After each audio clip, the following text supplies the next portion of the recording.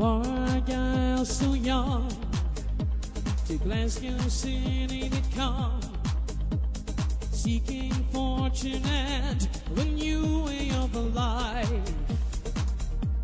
How could they all know their ambitions would grow? Such a beautiful story, when here's how it goes.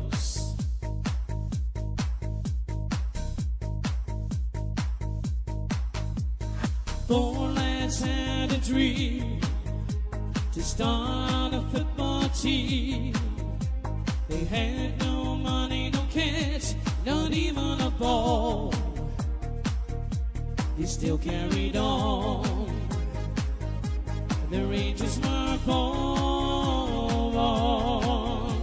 54 titles, we're still going strong.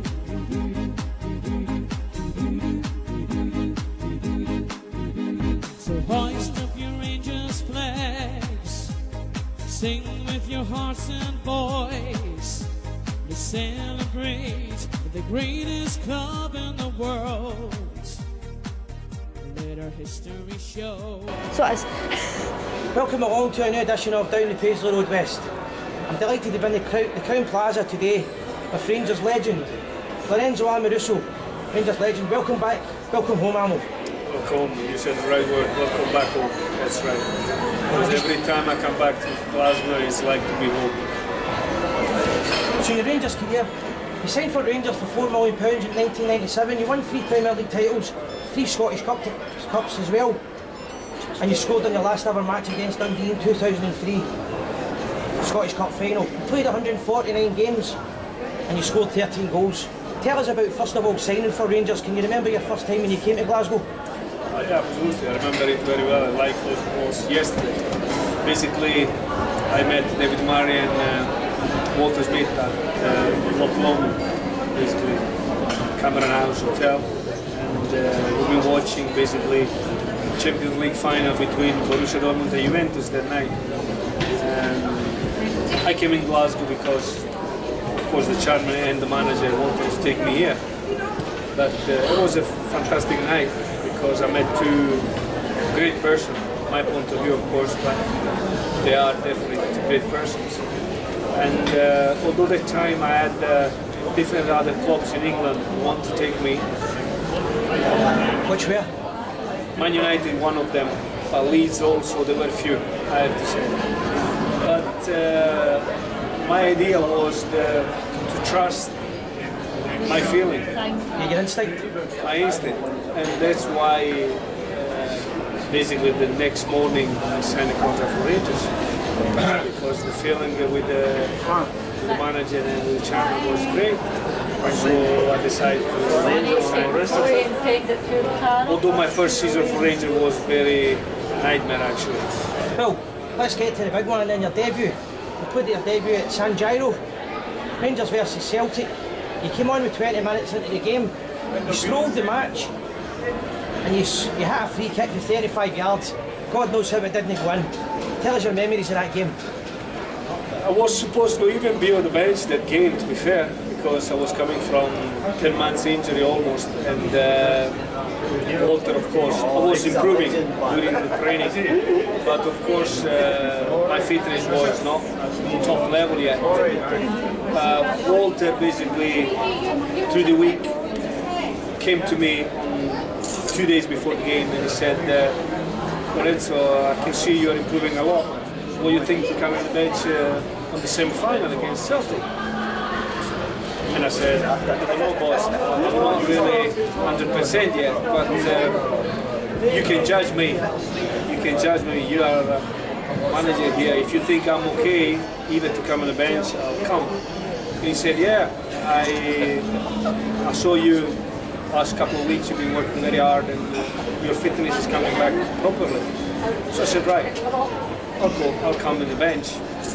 But after 90 minutes, Gordon Petric had a hamstring problem and now I don't remember what. So I had to come on the pitch. And that feeling was fantastic because I can remember all the Rangers supporters were singing my name, even if I never played for this club.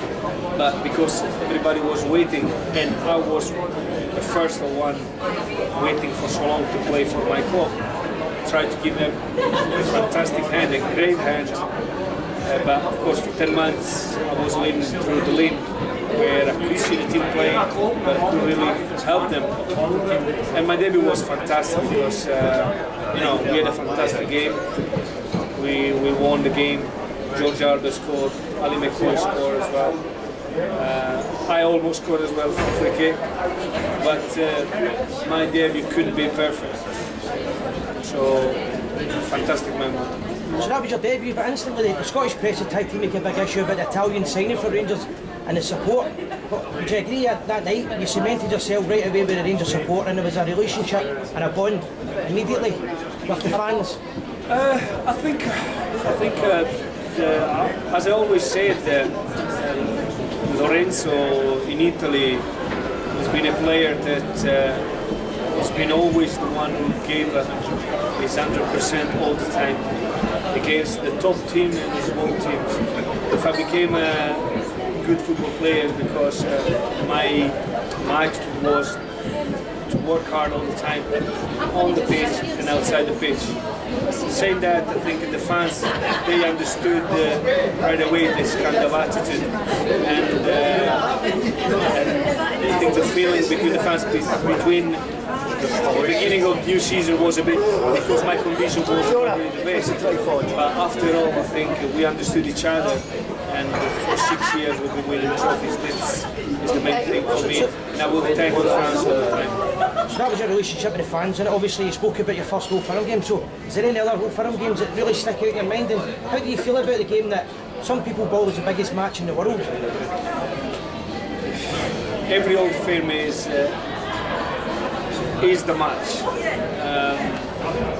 Before I joined Rangers, I heard, I read, I've been reading, and I've been watching on TV sometimes what was the game, but it's completely different since you come here and you play for the attitude, the atmosphere in town, and the two supporters' hands are so intense, and you can't really describe unless you play.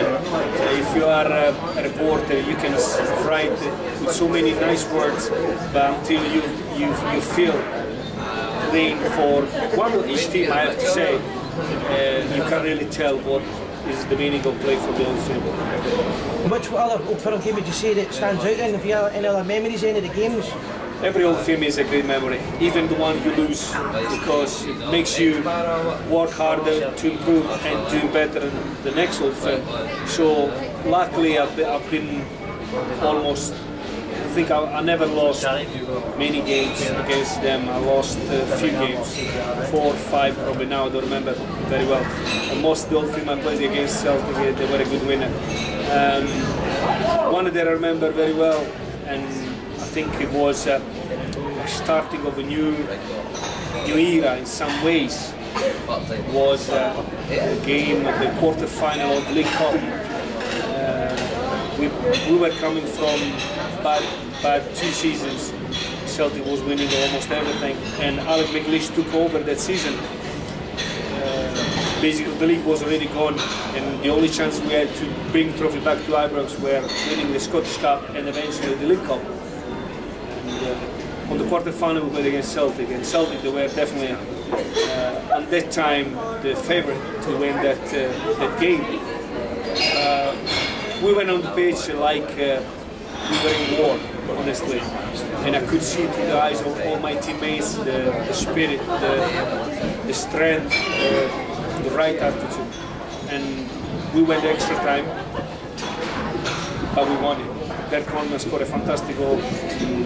Now I don't remember how long to go was, but his great shot was like if behind that shot it was full of Rangers players, Rangers supporters. Everybody was trying to push that ball behind the net, and it was a fantastic feeling because in the end we won that game, and you won also the trophy. So that is one of the games that I've got through my head. I mean, Bert Corneman hit that. I don't think anybody in the stadium was expecting Big Bert to hit that, because when everyone laughs to this day, but he hit it with such a force. It was a great strike. What was your reaction when he hit it? Bert wasn't playing a great football at that time. Some supporters were really about criticising him, but I think from that point everybody realised that Bert was a decent player. And that goal, it was definitely a lift up for everybody, for himself, for us, for the supporters, for the club as well, and for the manager. That wasn't definitely not an easy situation, because he took over the job in November, as far as I remember, December probably. But of course the league was almost gone, so the only chance we had to lift the season up was winning the leagues, the cups.